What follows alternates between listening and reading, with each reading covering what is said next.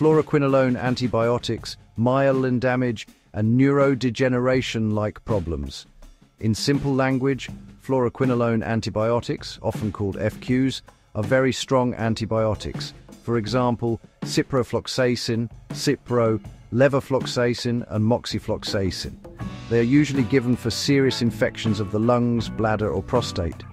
For years, many people were told that the main risks were tendon problems and some nerve pain.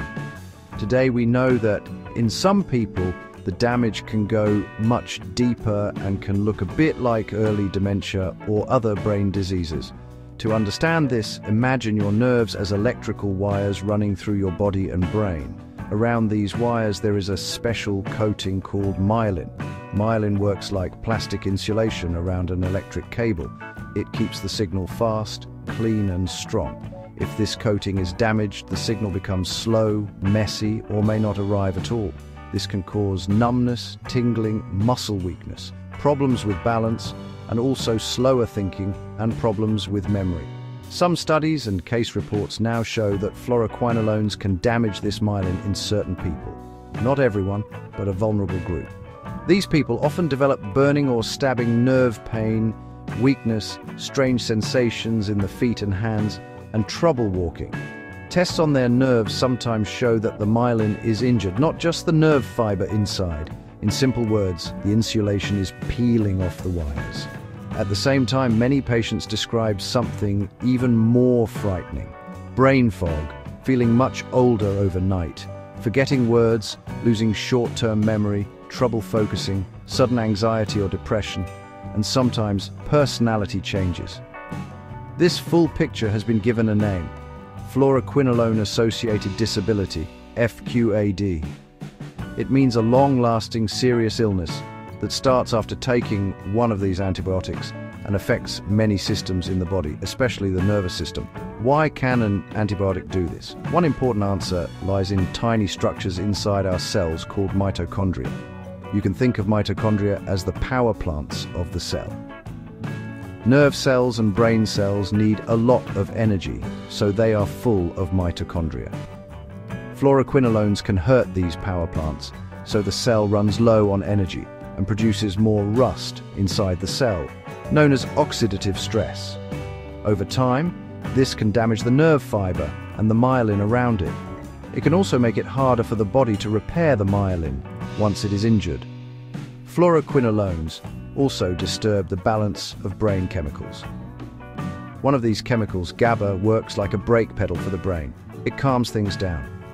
Fluoroquinolones can block this brake and at the same time push on the gas pedal through another system called glutamate.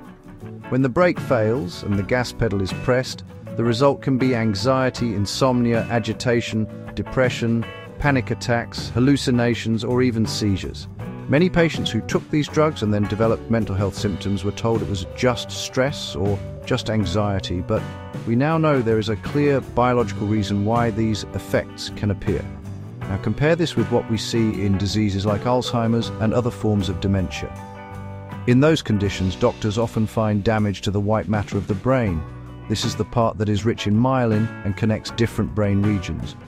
When this white matter is damaged, signals slow down and important areas of the brain stop talking to each other smoothly. The person becomes slower in thinking, loses memory, has trouble planning and organizing, and may show changes in mood and personality. This picture has some uncomfortable similarities to what many FQ-injured patients describe. It is very important to be honest and precise. We do not have proof that fluoroquinolone antibiotics directly cause classic Alzheimer's disease. However, we do have enough information to say something else, which is still serious. In some people, these drugs can damage myelin, hurt the cell's power plants, and disturb brain chemistry in a way that produces long-lasting problems that look similar to early neurodegenerative disease.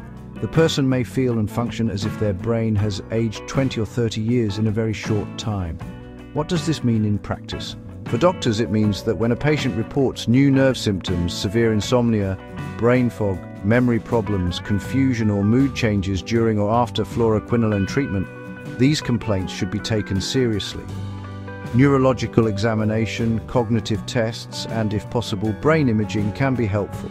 Risk factors such as older age, previous strokes, vascular disease, previous head injury, or known white matter changes may increase vulnerability and should be considered before prescribing these drugs. For patients, it is important to know that you are not crazy or imagining things if you feel that your brain and nerves change dramatically after a course of fluoroquinolones. There is a logical, biological explanation for why this can happen. Myelin, mitochondria, and brain chemistry are real physical targets for this class of antibiotics. If you suspect you were injured, try to document your symptoms, find a doctor who is willing to listen, and focus on long-term support, protecting your nervous system, managing stress, pacing activity, and supporting general brain and body health as much as possible. Short disclaimer. This text is for information and education only. It is not medical advice and not a treatment plan. Do not start, stop, or change any medication or therapy based on this text. Always talk to a qualified healthcare professional about your own situation,